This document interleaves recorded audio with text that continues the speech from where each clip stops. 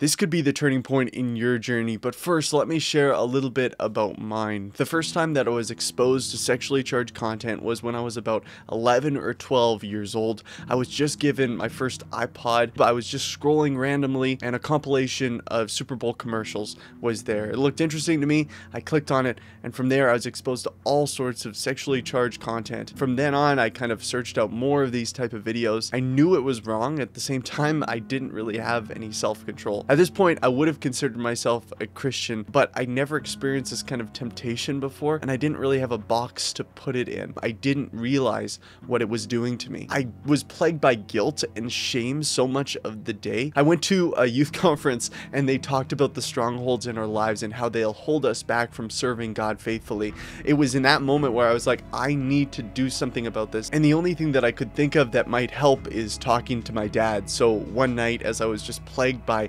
guilt, I can still remember this vividly. I couldn't sleep. It was probably like 1 o'clock at night, and I walked into my mom and dad's bedroom, and I woke up my dad and I said, hey, can I talk to you? From then on, I left my iPod with him during the night, and so I wasn't tempted. I think for a lot of us, this kind of season of life, 11, 12, 13, maybe earlier for some folks, marks the beginning of being exposed to kind of sexually charged content and beginning this battle with lust. Now fast forward about 10 years, I'm 23, and though temptation definitely still rears its ugly head, I began to find real victory in this area of my life over the last few years. I know what it's like to feel that guilt and that shame and that discouragement that comes from falling once again, and yet I can also testify to the fact that freedom is available. But here's a big problem that we all need to come to terms with. We live in a pornographic culture. We are continually assaulted by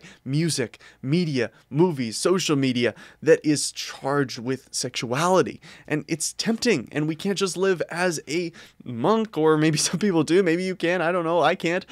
But we need to know how to operate in this space. So I want to share some of what has helped me and actually make headway in finding freedom. In Matthew 26:41, Jesus gives us two steps that are extremely important to take as we're looking to overcome temptation. Here they are. Watch and pray that you may not enter into temptation. The spirit indeed is willing, but the flesh is weak. So what does Jesus mean by watch? Well, to be alert, to be aware, to be discerning. Do those three words categorize your approach in your daily life? I think for a long time, honestly, I pretended to be ignorant of a lot of the sexuality that was kind of embedded in what I was watching and taking in. I just kind of like pretended like it wasn't affecting me or it wasn't an issue. I wasn't being alert, aware, or discerning. For us, we need to begin by becoming aware of what is going to trigger us to fall into temptation. So this is where it gets kind of intense, and a lot of people will back off because they're like, oh, that's too extreme. Oh, it's not that big a deal. Oh, I can handle it and I'm strong enough. You're not strong enough. So if you're on Instagram, let's say, head to your following. Who are you following, and who are the people that tempt you? Seriously. And you need to stop following them now. That should just be like a no-brainer. At the same time, we're like, well, I'm following them for their music, or they're a good actor and I like their movies. It's like, no, it's not worth it. And I'm going to go to the extent to say even a friend that posts risque Instagram pictures that tempt you to look lustfully, look, you should not be following that person. I'm sorry. I went through my Instagram following. I unfollowed everyone that tempted me, even if they were a good musician that I really liked, or, a movie star that I wanted to keep up on what they were up to. It's like, no, I don't want to be tempted. I'm just not going to have that on my feed. Also, TikTok. If you're on TikTok, you should probably get off. But for me, I'm on there, and pretty much every time I see something that tempts me, or, some sexually charged content, I block them immediately without hesitation. It's become a routine now. And so every time, like, I just get used to it, Oh, nope, block, sorry, it's done. Like, I'm not even going to think about it. I'm not going to risk seeing this person again or seeing their content again. I don't want it. I stopped watching edgy movies. For a while in my teen years, I felt like I was mature enough that I could handle it, that the movies that I wasn't allowed to watch as a kid, now I'm like 16, 17. Oh yeah, I can watch all like the classics or whatever. And honestly, it wasn't worth it. It really wasn't. The movies weren't that good, and also it like got my mind thinking in thought patterns that I didn't like. It just felt icky. And so now I'm just free of that. I just don't watch that stuff. I'm not interested. And for going to theaters, I'm going to common sense. I'm seeing, is there like sexuality? Is there nudity? It's like, I just don't want it. For me, it was little pieces here or there on social media that was kind of getting my heart prepared to fall into sexual immorality. It was like, oh, here's a little piece here, a little piece there. Oh, accept that. Oh, okay, that's not so bad. Or that's not, but it's getting you to this place where you're being triggered to fall that much more into lust. And so me, like, I need to cut it off at ground level. That's what I've come to the conclusion. You can't kind of go halfway on this stuff. God cares about the thought life too.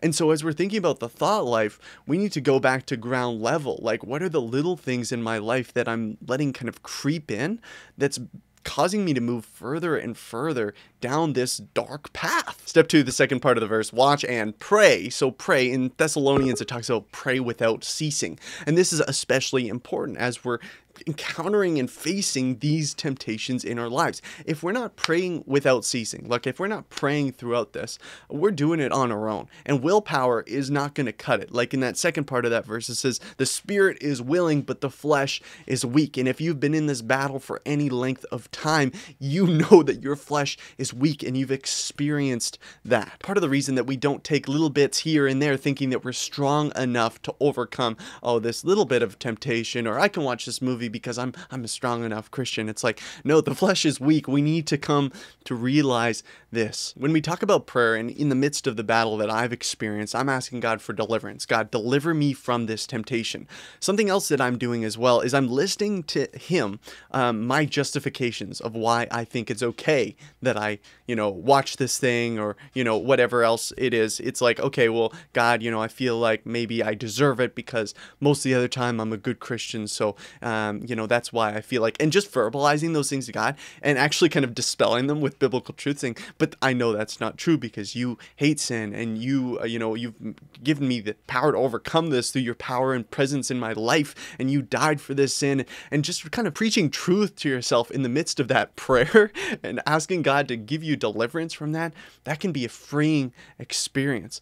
What I've noticed is these kind of justifications, at least in my own life, are kind of the primary force that leads me into temptation, that leads me to submit to these kind of temptations, is saying, oh, I'm a good Christian, it's just one time, or I deserve it, or things like that. These are lies that I'm believing. Lord, show me your truth. In Colossians 3:5, it says, put to death, therefore, what is earthly in you, sexual immorality, impurity, passions, evil desires, and covetousness, which is idolatry. We need to put to death this sin. This is like very clear in the scriptures, but how do we do that? Well, we're going to confront it. We're going to identify what it is. We're going to stop making excuses or justifications for why we do it. We're going to be honest with ourselves. And what we're going to do, and what I've done, is verbalize it to other people. Hey, this is a temptation that I experience. Hey, this is something I'm struggling with. And be, clear and intentional about who you share this stuff with. Like, there's a couple friends in my life or family members that know this about me, that know that I kind of struggle in this area, that this is a temptation for me, and we keep up to date on it. But when you keep it inside, you give it a little place in your heart. You're not putting it to death. You're kind of keeping it in storage till you need it, and that's definitely not what the Bible says. We definitely don't want to keep sins in storage. We want to put them to death. Galatians 5:16 says, but I say, walk by the Spirit, and you will not gratify the desires by the flesh. This is something we miss so often. This kind of goes hand in hand with the whole prayer aspect and praying without ceasing. Look, if we're simply trying to overcome lust on our own strength, or just trying to subtract something from our life, we're going to have a big issue. But if we are walking in accordance with the Spirit, if we're pursuing Christ, right, it's going to be a natural occurrence to put away those things, put away who we once were, because that doesn't align with who we are becoming. If you want to put your sin to death, what you need to do is you need to starve it out. You need to stop feeding it. You're giving it morsels here and there that's sustaining it till it's finally strong enough where it can take hold of you. You need to stop feeding it. To put a cap on my journey, and I guess where I'm going from here, yes, I still struggle with it. I'm still tempted by it. I've found freedom, but at the same time, I'm not getting overconfident because I am still tempted. I do see these things and I'm okay. In this moment, I need to make this decision. Lord, help me through this, deliver me from this temptation. And so, yeah, when you find freedom, when you begin to find freedom, there can be this excitement and this like, okay, this is really working. This is really happening. I'm so like thrilled and excited, and there's a sense of relief, but don't let up. Don't let up. Still be aware, alert, and discerning of what you're consuming, and pray without ceasing. And God, his covering is over you. He is more than powerful to deliver you from this.